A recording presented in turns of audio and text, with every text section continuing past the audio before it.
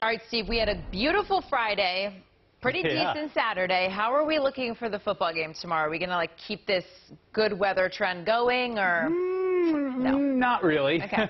But you know what? Honestly, Kelsey, I don't think the worst of the weather tomorrow will be during the football game. So that is one good bit of news here, but it won't be as great as yesterday. I mean, we set the bar really high, nearly 80 degrees. Today, 60 degrees. That was your high in town a little after lunchtime. So it has just been unseasonably mild. Almost a spring-like pattern here for tomorrow. Some changes on the way, that's for sure here. But it looks like the heaviest of the rain will be timed out so that it's later tonight, early tomorrow morning. In fact, we've issued an alert day. The threshold for flooding is so low right now that just a little bit of rain can cause some problems. So we have that in effect here with a lot of people in town visiting. And if you're going to be out and about here, just know that rain will be heavy during the overnight hours into early Sunday morning. Raven Sunday still looks like rain is on schedule to taper off to showers here by tomorrow in the morning hours. Between 7 and 9, that real intense rain starts to ramp down. It's blustery, it's chilly during the game, and it's probably showery as well, but it's definitely playable. And then by early next week, we get a nice stretch of weather here Monday and Tuesday, temperatures back into the 40s. So here's the latest forecast.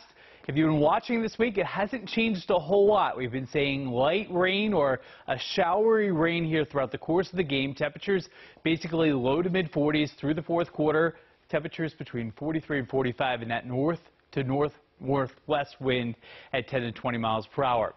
We issued an alert day here for tonight through tomorrow morning for our inland counties, so west of Chesapeake Bay, and that's because the soils here are saturated and any little bit of rain could add to flooding, and we're forecasting 1 to 2 inches of rainfall. So that will impact our areas that have poor drainage flooding and street flooding that typically see it. Right now, just cloudy skies. We saw a little bit of early day sunshine. That was nice, and now the clouds have taken over. Now we're just waiting upon the rain. That rain arrival time between 7 and 9 p.m. You can see that rain working its way through central Virginia now.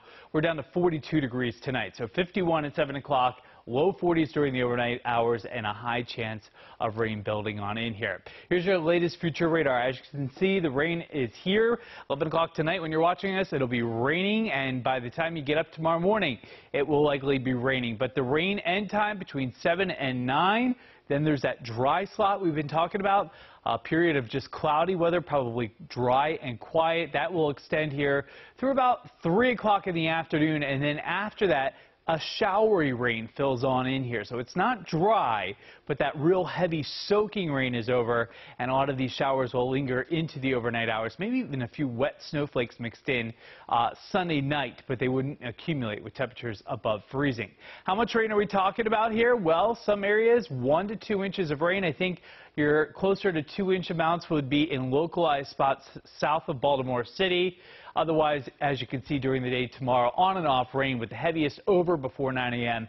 and then showery rain throughout the rest of the day. So the alert day tomorrow is through 9 in the morning, and then we'll cancel that here. 46 on Monday, 42 on Tuesday, a mixed shower on Wednesday, and then mild weather here Thursday and Friday with a few more showers Friday afternoon. We'll be right back.